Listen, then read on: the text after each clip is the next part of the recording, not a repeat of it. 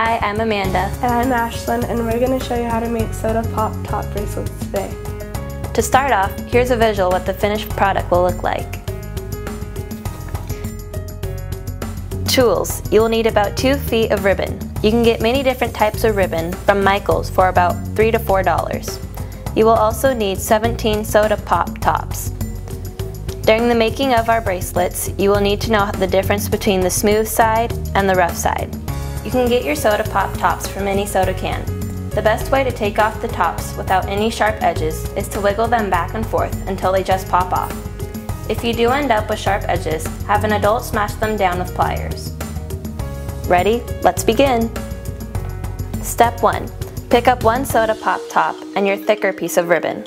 Slide the ribbon through the bigger gap in the Soda Pop top with the smooth side facing out. Step 2. Pick up another Soda Pop top and repeat the same action, but this time with the rough side of the Soda Pop top facing out.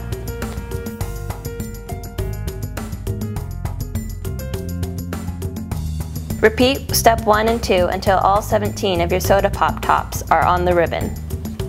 Okay, now that we have all our Soda Pop tops, we will need to tie a loose knot with both ribbons to keep our Soda Pop tops in place. Step 5. Then take the shorter end of the ribbon and slip it in between your 2 fingers. Step 6. Lightly pull.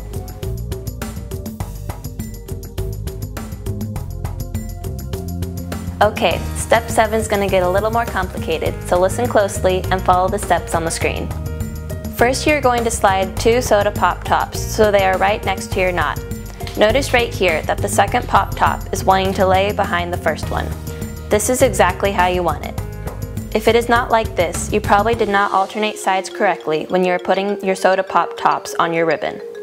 So once you have your 2 Soda Pop tops, you're going to take your other ribbon and string it through the gap farthest to the left. This will be one of the few times you're going to weave it through only 1 Soda Pop top. Make sure there are no kinks in it before you progress to the next one. Then with the same ribbon, you're going to string it back through, but this time you're going to go through both Soda Pop tops.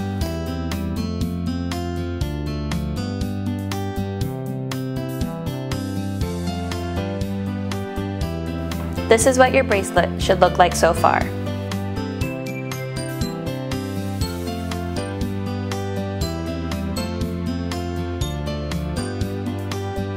Now you are going to bring up another Soda Pop top, and again with the same ribbon you are going to string it back down through the bottle tops, making sure you get it through both of them.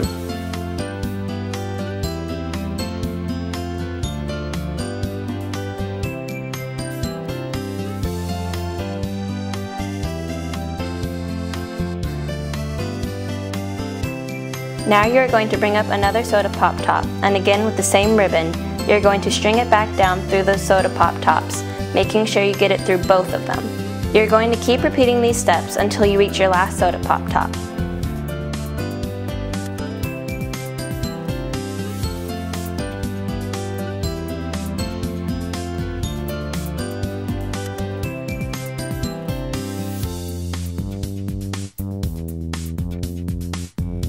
Okay, to finish off your bracelet, you're going to string the ribbon back through the last gap. This is the only other time you should have strung the ribbon through only 1 Soda Pop top.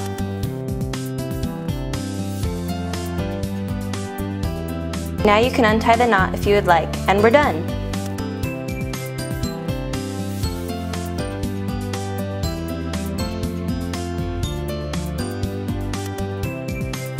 This is one of those projects that looks a little complex at first, but after you do it once, you'll be a pro at it in no time. If you get a little lost, just go back and watch the video again.